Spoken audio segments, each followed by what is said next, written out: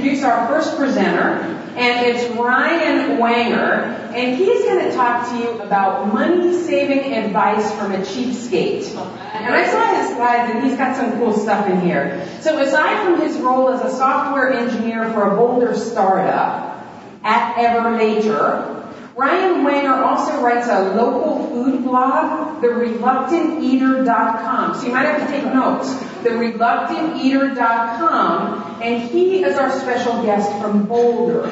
So he schlepped up here. We saw him last month in Boulder. He did My Mom's on Facebook, Now What? And it was really great. But he thought he'd bring even something more special to you. So that's beyond his 140 characters, so I'm going to stop and turn it over to Ryan Wanger.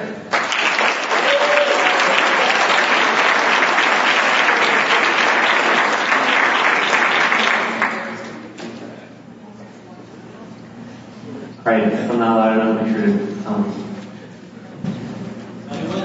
I'm ready. Alright, welcome to Money Saving Advice from a Cheapskate. I'm your host, Ryan Wanger, and that's also my Twitter handle. If you'd like to give advice or continue the conversation afterwards, that'd be cool. So basically, for being Cheapskate, it's all about time and money.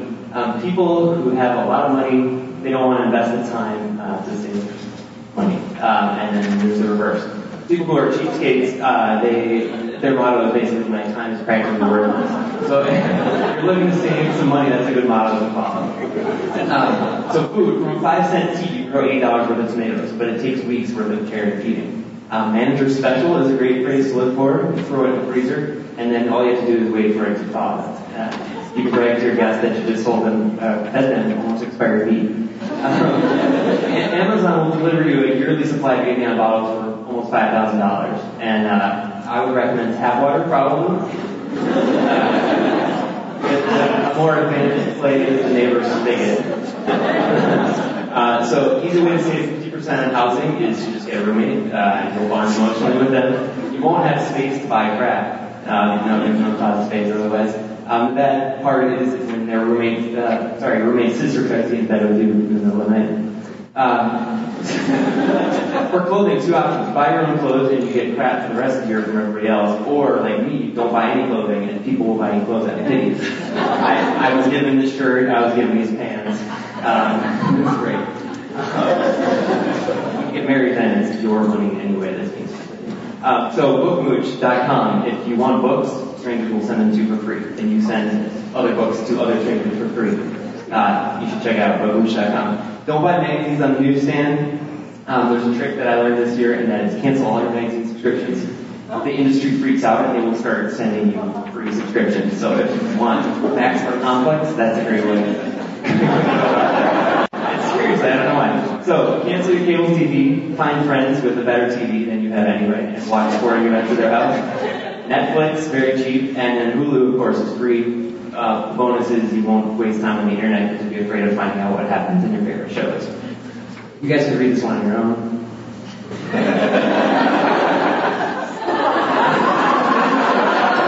So the takeaway for me is I'm 3 dumpster dives away from a very good chance of scoring.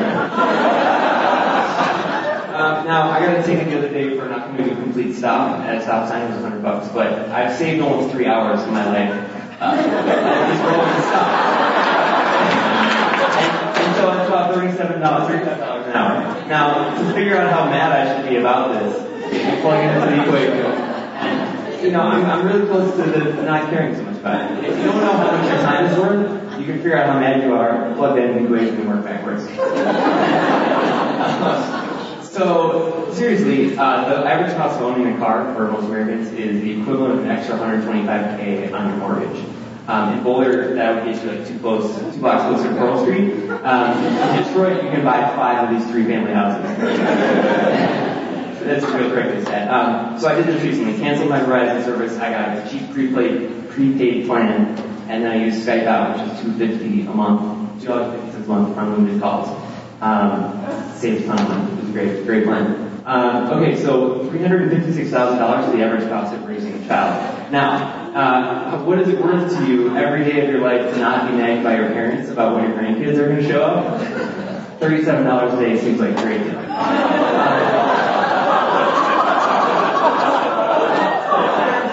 if you've got 3 kids, you just save $5,000 by cutting their hair.